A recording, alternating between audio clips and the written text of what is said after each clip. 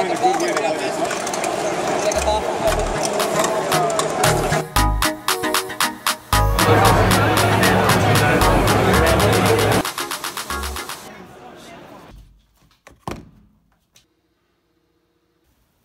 up guys, it's Kt1 3D Printing Technology. For this video, I'm going to be assembling the Prusa Mini, but this isn't an ordinary Prusa Mini. It's one I'm building from scratch or custom built. I've sourced all these parts from outside Prusa's website. So some parts are from China, some parts from the United States, some parts maybe from Canada. So there's different parts coming from different sources. And yeah, I thought it'd be a fun build to do, especially since there's not much instructions going on online with these Prusa Mini 3D printers right now. So this is gonna be a part 1 of maybe 2 or 3 part series, just because of the amount of time length for this video. It don't make it too long. But anyways, let's get into the build. Okay, so here is all the 3D print parts needed for the Prusa Mini. I'm going to try to use all of these parts with the frame parts.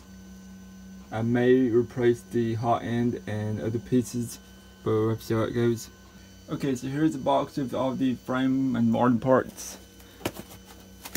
I ordered them in blue. I think the colors were black, blue, red, or orange.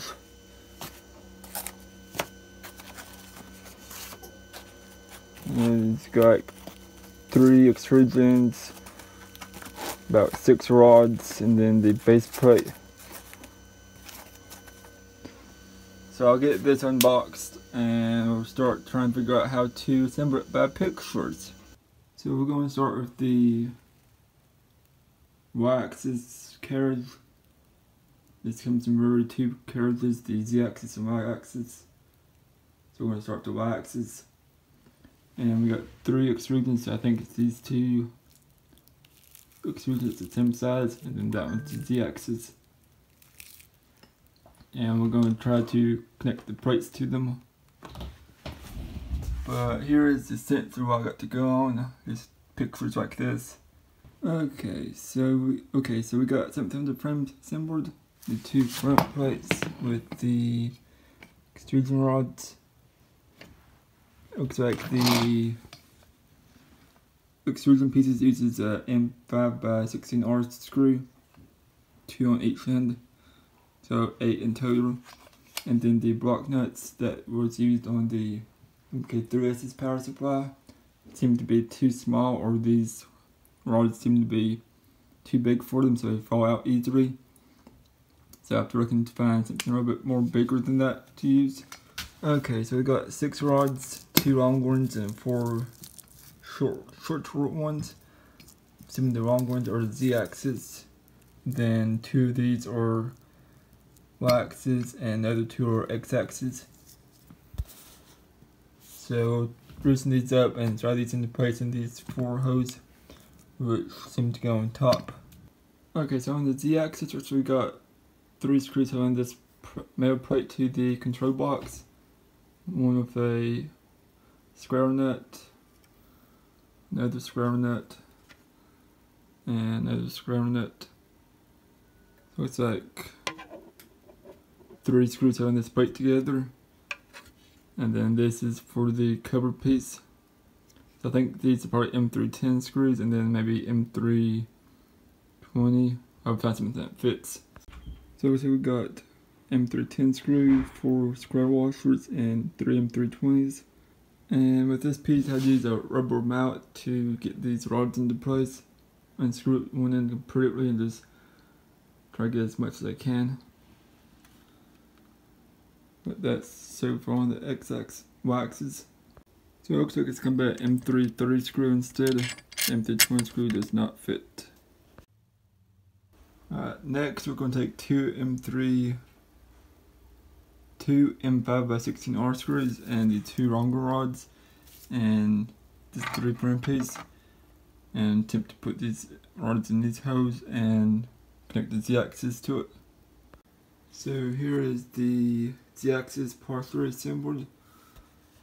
Got the two rods in place with the brim pot on top and the Z extrusion rod.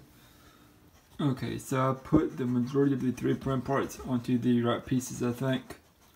Still gotta figure out the correct screw sizes for all of them, like the length.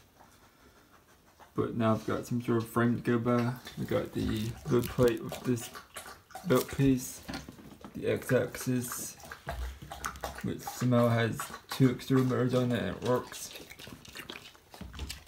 The Z-axis and the Y-axis. The next would be to get the build plate and mount it onto the Y-axis, and then finish add a few more hardware components to the Z and X-axis. And I'll do all that figuring out the correct screw dimensions. So here is it somewhat laid out. Then I'm going to separate the Z and X-axis and like Prusa combining it, so that way it'd be easier to ship if I decide to go with a pre-built one, and also easier to lay out some instructions for us to do each separate axis similar to the MK3. But probably X-axis, well, all of the axes, figuring out screw dimensions, X-axis, working on the hot end mount, Y-axis, attaching the build plate, and Z-axis, getting the metal plate more stable with the right screws, and start looking at the control box electronic stuff. Okay, so the next step on the Y-axis frame, we add the 3 U-boats. These are the same ones used in the MK3 printers. And then the Y carriage, we have the front of the printer with the Prusa logo. So the single bearing goes on the right side and the 2 bearings go on the left side. And then I also add 4 rubber feet. I think Prusa uses something similar, but this is what I have, so we'll use that. Okay, so I got the 623/8 bearing and a M318 screw and a narrow nut. That's similar to how the MK3 is set up, and the bearing is the same one listed on the Prusa mini spare parts on the website. So about to see if this all fits together. Also, this side looks like it's going to be the nut side, and this is our basic side the screw goes in on. So that is because of the way it's shaped. Okay, so I priced the M318 with the M320. Doesn't really make that big of a difference, since the end won't be poking out anyways, but it's easier to fit. Okay, so now we got the bearings that came in. We got the Mizumi LMU, I believe this is a 10, and Mizumi LMU 8 bearings. This is different compared to the MK3 because this Z-axis rod is bigger size, so that's why we need the different sized bearings. So we'll put them on and we'll see where we're at. So it looks like it takes 4 bearings for this one, 3 for the bed, and 2 for the rods for the hot end carriage. So we got 9 bearings altogether. Okay, so what I want to assemble the Y-axis is I want to attach the U-boats and bearings on the Y carriage plate, and then strip this over the rods while it's disassembled, and then screw it all back into place. Okay, so all the bearings are on. Got the Y-axis, X-axis, and Z-axis. Then I add this to it too.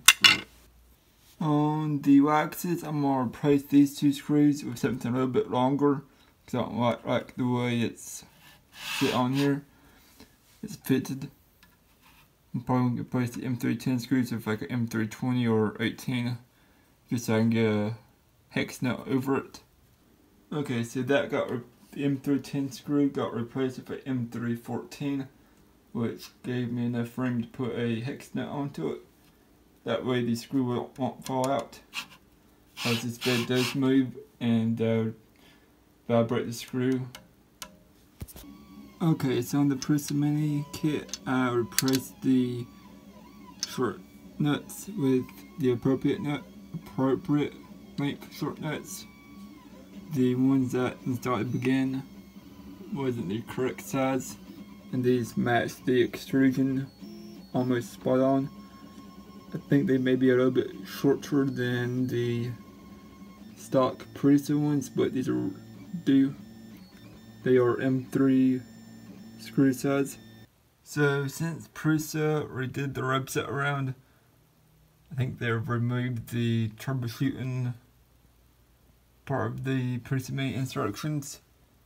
So it's not really a lot to go on now, but I believe it was a M318 with a hex nut for the Y-axis belt screw right here. So we'll try this first, see if it fits. So here's what it looks like. So I get an angle.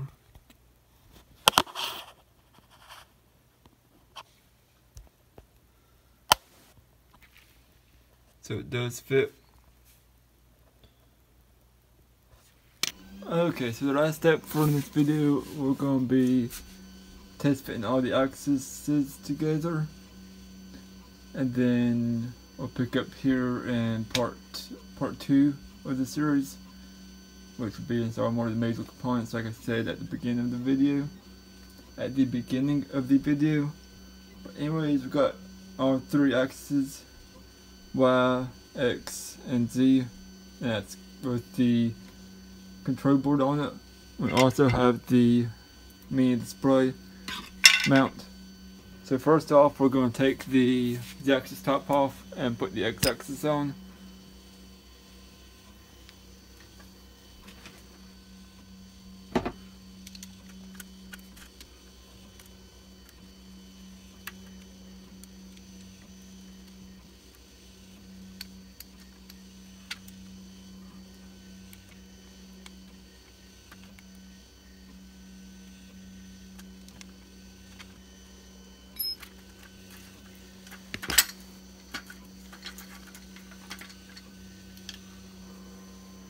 Also, all these parts are from 3prempart.com if anybody's interested.